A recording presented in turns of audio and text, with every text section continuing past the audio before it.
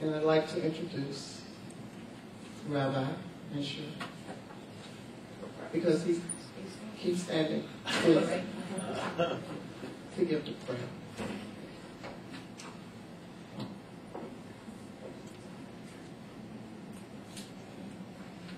And I also want to thank the organizers for having kosher food. This is an equality breakfast, so I felt really equal. Thank you.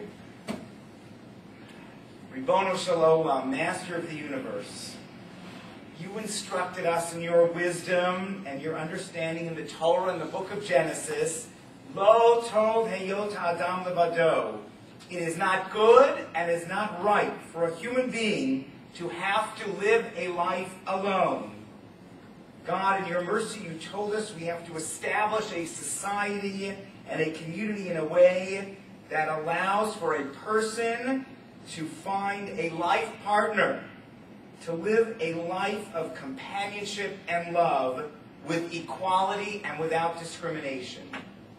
So God, please bless our public servants to find that life filled with love for themselves, and to be able to work hard to make sure that our state and our community lives up to God's merciful and just standards, to make sure that everyone has a right to seek out that life partner and to live in love together in full rights with that person.